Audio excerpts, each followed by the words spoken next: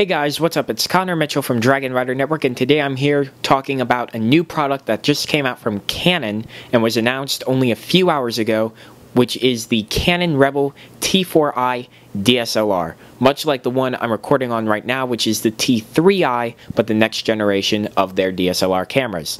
Decided to do this video by having the microphone directly in front of me to try and get some new type of audio techniques into this video. Wanted to record it really quickly so that way I could get some of the details in and get you guys informed on this new camera. So anyway, let's get started.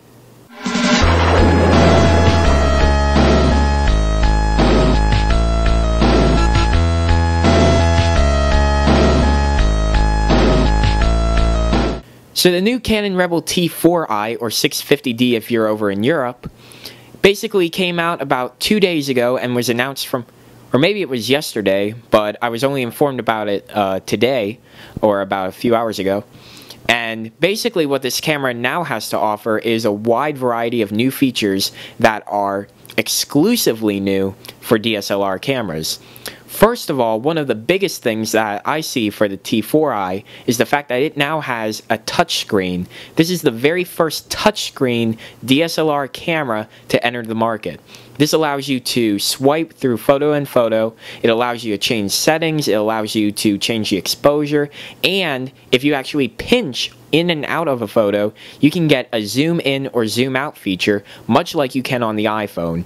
So that is a very big plus for Canon already, and a very big leap from where they were for the T2i or even the T3i.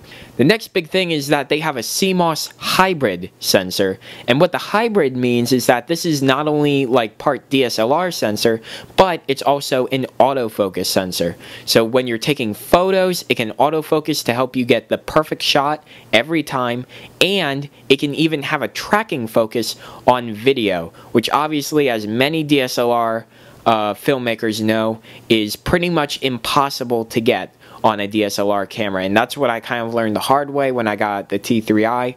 But when I started using the T3i more and more, it wasn't that important to me. However, this though, for newcomers to DSLRs from old camcorders or cameras like the Canon PowerShot, which I had formerly used, this will be a very big feature for those people going over to a DSLR.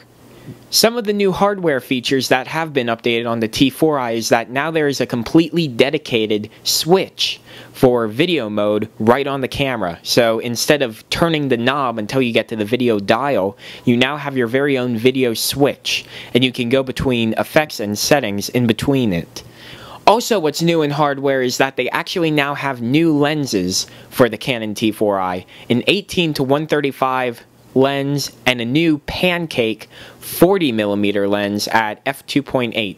The pancake lens is incredibly thin, and I think it's about this big from how it's represented in the photo, so it is a very, very thin lens, and I'm not sure if it works for the Canon T3i and is reverse compatible or backwards compatible.